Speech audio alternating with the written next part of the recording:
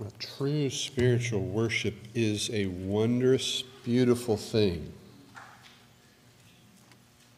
so grateful to be a part of it this morning.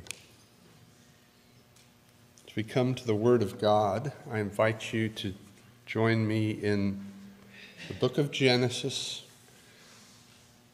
in particular, the opening of Genesis chapter 12. We'll read there in a moment.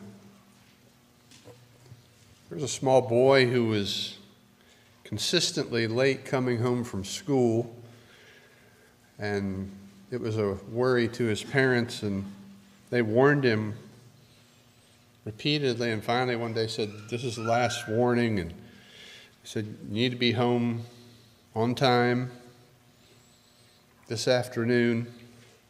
But again, just like always, he arrived. In fact, he arrived later than ever. And his mother met him at the door. She didn't say anything. But then that night at dinner, they sat down together, and the boy looked at his plate, and there was just a slice of bread and a glass of water. And he looked over at his father's plate, and it was full. And looked at his father. His father stayed silent. The boy was crushed. And his dad waited for sort of the impact to sink in, and then he reached over and took the boy's plate and placed it in front of himself, and he took his own full plate and with meat and potatoes and so forth, and put it in front of the boy, and then smiled at his son. And when that boy grew to be a man, he said, "All my life I have known what God is like by what my father did that night." Well, family, when it is done right, can be a powerful thing. I wonder if we appreciate the importance of families in the plan of God for the world. In the beginning, when God created mankind, and man in particular, he very quickly saw that it was not good for the man to be alone, and so he created woman. And thus he created family. Now I want you to notice in that family, there was a man and there was a woman. There was Adam and there was Eve. Eventually, they were blessed with children. This is the definition of family from the beginning. And the world can give you all kinds of other definitions, but I want you to see the Bible's definition. Adam and Eve had children, and they were given charge of being fruitful and multiplying and taking care of what God asked them to tend, the beautiful place that he gave them, the garden. And of course, as we are familiar with the story, we know that things didn't exactly work out perfectly well in the garden, that man was rebellious, sinful, and they were tossed out of that perfect environment. You can read all about that and what happened exactly in Genesis 1, 2, and 3. Those chapters close with God placing curses on mankind as a result of their sin and rebellion.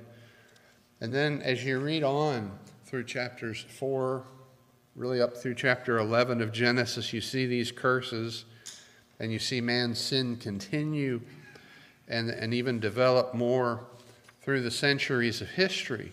And you see murder and bloodshed, and you see the earth destroyed in a flood, and you see the descendants of Noah continue even after that great punishment to sin at the Tower of Babel, where they strive to make a name for themselves in chapter 11.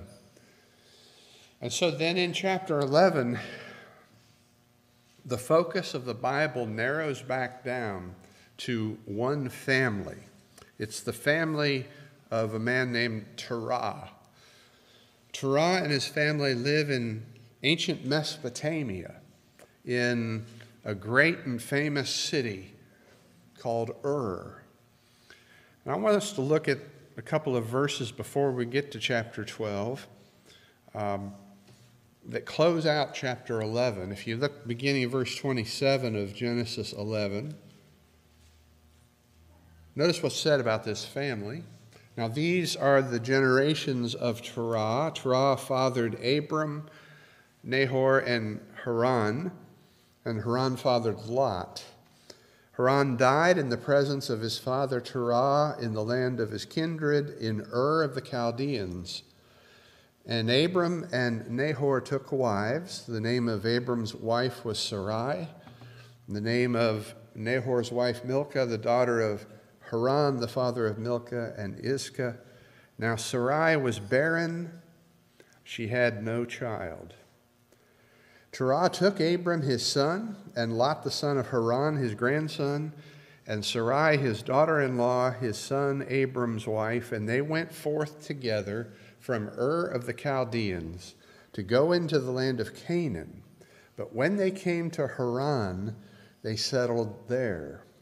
The days of Terah were 205 years, and Terah died in Haran. So we have this family that God has chosen to work with. They've moved from Ur, that great city, to this other city, Haran, which is sort of halfway between Mesopotamia and Canaan, and they settle in this place. If you look at this family, it's a family that really has nothing to offer if God is looking to start over again in his project for the world. Now, why do I say that? Because Sarai, the wife of Abram, is barren. She's not able to have children. So surely this is not the family that God would choose to start over with, right? Well, actually, that's not right. I think we need to learn, as we think today about the importance of families and the plan of God, that God does not look for families or people with great potential. He looks instead for families and people of great faith. Physically, the family of Terah and Abraham had no potential, but they did have faith, and that God can use. That's actually what he's looking for. So sometimes we might disparage our families in our minds. You know, we might think God can't use us, can't use me, can't use my family. Look at all our problems. We don't have any outstanding talent. We've struggled. We make mistakes. We're sinners. But God is not looking for potential. We often talk in terms of potential, but God is not looking for potential. He's looking for faith. He is looking for people who will hear and then do. He has more than enough potential in himself for all he needs to accomplish in this world. Don't buy the lie that God can't use you or your family in his plan. He most certainly can. So we come to chapter 12, and these incredible first 3 verses of chapter 12, it's hard to overstate how important they are, really, in the Bible as a whole, as well as in human history and in our lives. Because here is where God's plan to redeem man really begins to take shape, begins to be revealed. The first 11 chapters of Genesis is full of sin and curse and death and destruction. But in chapter 12, verse 1, things begin to turn, and it turns on God's relationship with a family. There's a great commentary on Genesis by Derek Kidner, and he makes a comment here that I want to quote as he reflects on the opening of Genesis 12. He says, quoting him, he says, "The history of redemption, like that of creation, begins with God speaking." Think about that. Think back to Genesis 1. The account of the creation of the world. How does that begin? It begins, "And God said," right? "Let there be light." And on it goes throughout creation week. God speaks and things happen. Well, look here at Genesis 12. How does it begin? "Now the Lord spoke to Abram." We're going to find as we look at these 3 verses that it's all about God. It's all about God. God has chosen to redeem mankind from their sin. He's going to offer grace and mercy and forgiveness to people, in fact, to all people. Not just to this family, not just to Abram, but to all people. How is he going to do that? At least initially, through a family. The family of Abraham. God chooses to reveal his grace in a particular family that can pass it on to other families. So right here, God shows us how important families are to his plan. He has entrusted his plan of salvation to families. And so he puts his stamp of approval on families, on marriage, on children. Don't let anybody disparage what God has approved. There's an awful lot of disparaging and corruption of families in our world, and we need to stand against that. So God decides to reveal himself in and through a family. It's a family that has its problems. If you've read the story, you know. Here, they're immobilized. Did you notice? Back chapter 11, verse 30, Sarah is unable to have children. And then in verse 32 of chapter 11, the family has settled. They've settled in this city, Haran. It's far from the land of Canaan, where God has sent them. You go over into chapter 12 then, beginning at verse 4 and reading further, you see that this family responds to God's call. They pick up and they move. They leave Haran. They head out for a land that God will show them, which we come to find out is the land of Canaan. So what happens between the end of chapter 11, where you have an immobilized family, and then the rest of chapter 12, beginning in verse 4, where you have a family on the move to where God has called them? Well, like we said, God speaks in verses 1, 2, and 3 of chapter 12. "Now the Lord said to Abram, 'Go from your country and your kindred and your father's house to the land that I will show you.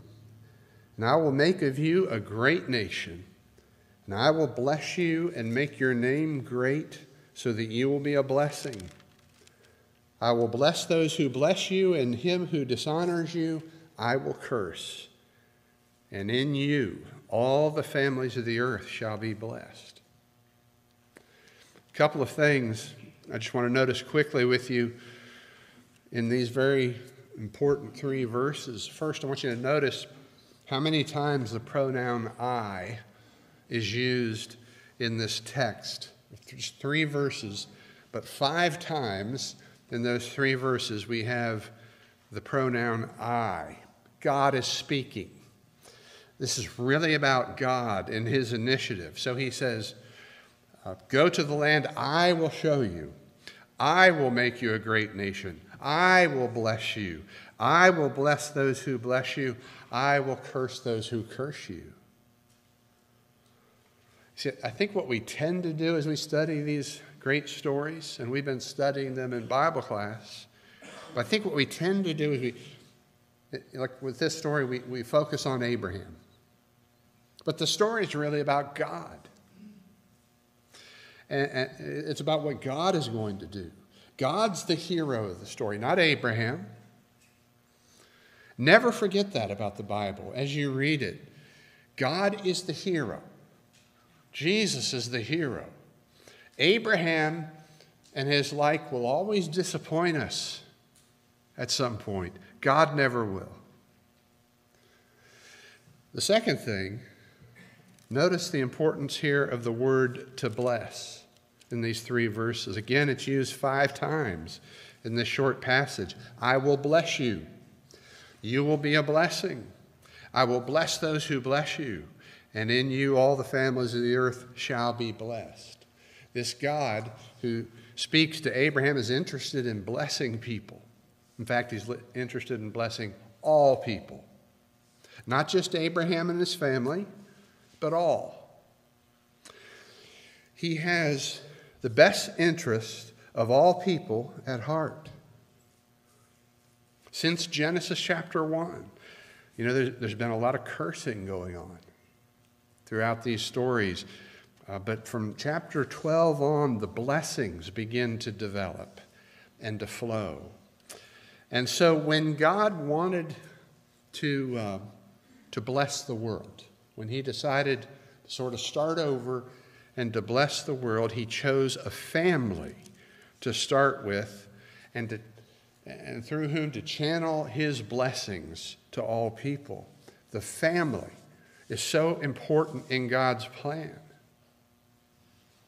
And as we try and apply this to our families today, let's just mention a few more things that come out of these verses. First,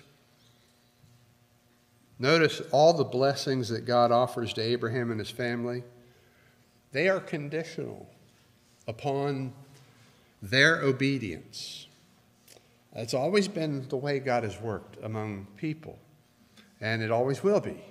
So God says, I will give you land, but first you have to leave where you are.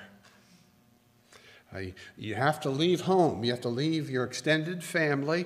You have to leave your place in Haran.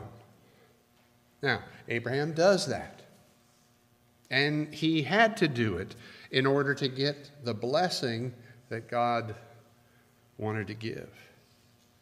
When we think about God using our families to accomplish his purpose in this world, we have to realize there are some conditions he lays out in the Bible that we have to meet. Is that works righteousness? No, it's not. What it is faithfulness. It's faithfulness. Then second, Abraham and his family have some major barriers that they have to overcome before they receive the blessing of God. Again, they have to make a big move. There was the fact that, also as a barrier, there's the fact that Sarah, at this point, is not able to bear children. How do you start a nation full of people when the supposed mother of the nation is barren? That's a barrier. And there are many other obstacles that come as they make their way toward God's purpose.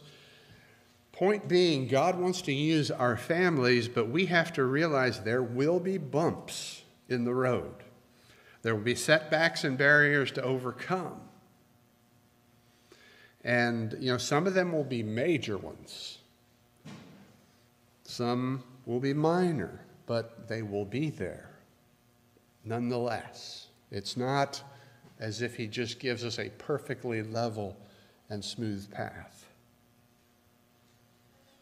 Third, did you notice that God is the one who is going to establish Abraham's name.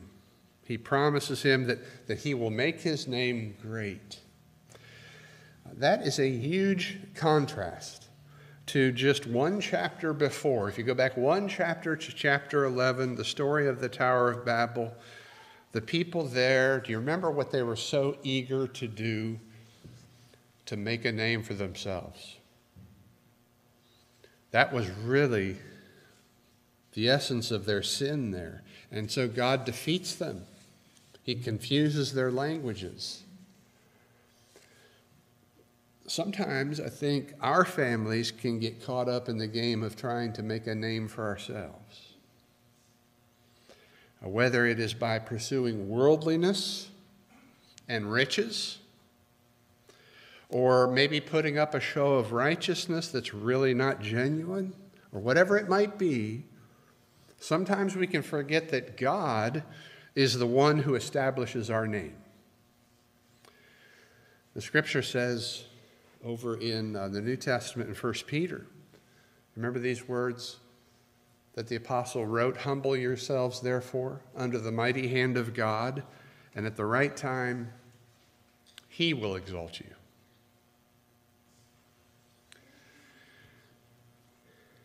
Fourth, God promises his protection to Abraham's family through this whole process. He says, "I will curse those who curse you." Now,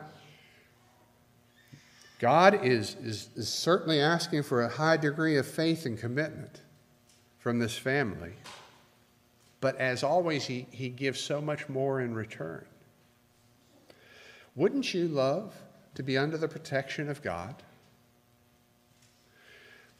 Wouldn't you love to have God standing behind you when the bully comes against you?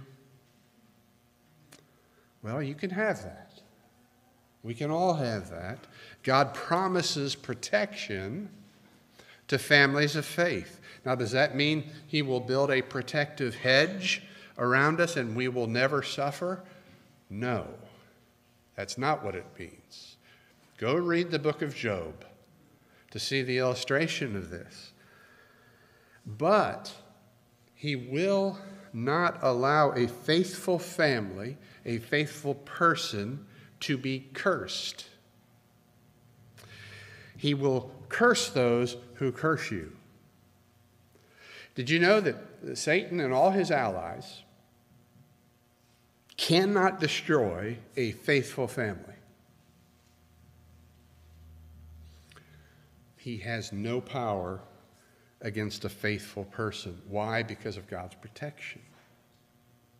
That is his promise. And the last thing, let's sort of end where we began in these verses. And that is that it is through a family that God's blessing is given to mankind. When God wanted to bless the world again, he chose a family. When he wanted later on to send his only begotten Son into the world, he chose a family. He chose a mother, a godly mother, Mary. He chose a good man to be an earthly father to his only begotten son, Joseph.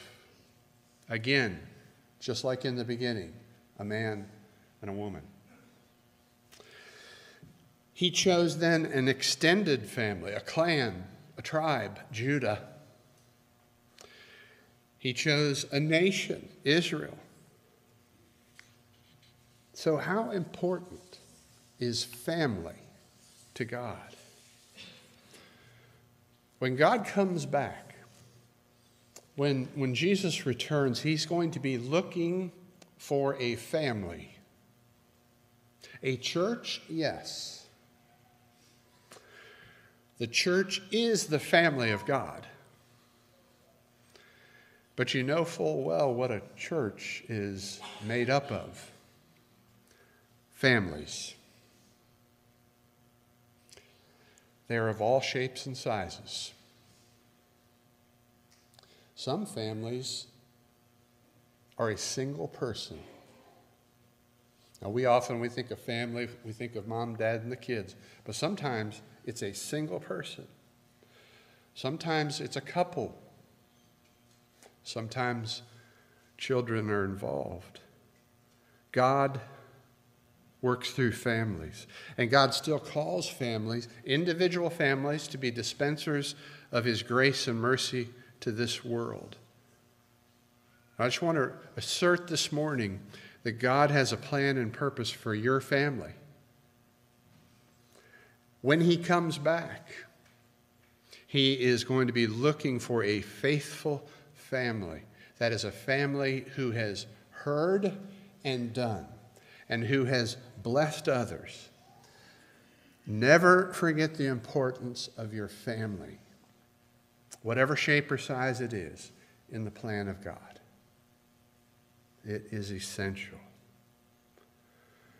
And today, as we close, and we get ready to sing again together, if you have never been added to the family of God, if you've never obeyed the gospel of Jesus, believing on Him as the Son of God and submitting yourself to Him, obeying Him in all things, we invite you today. If you'll be baptized into Christ today, God will add you to His family, the church. And if you need the prayers of this church, the help of this church, please let us know what the nature of that help is that you need and what we can do to be a blessing. That's what we want to be about. So today, if you need to come before us for some reason, we offer you these moments as we stand together and we sing this song.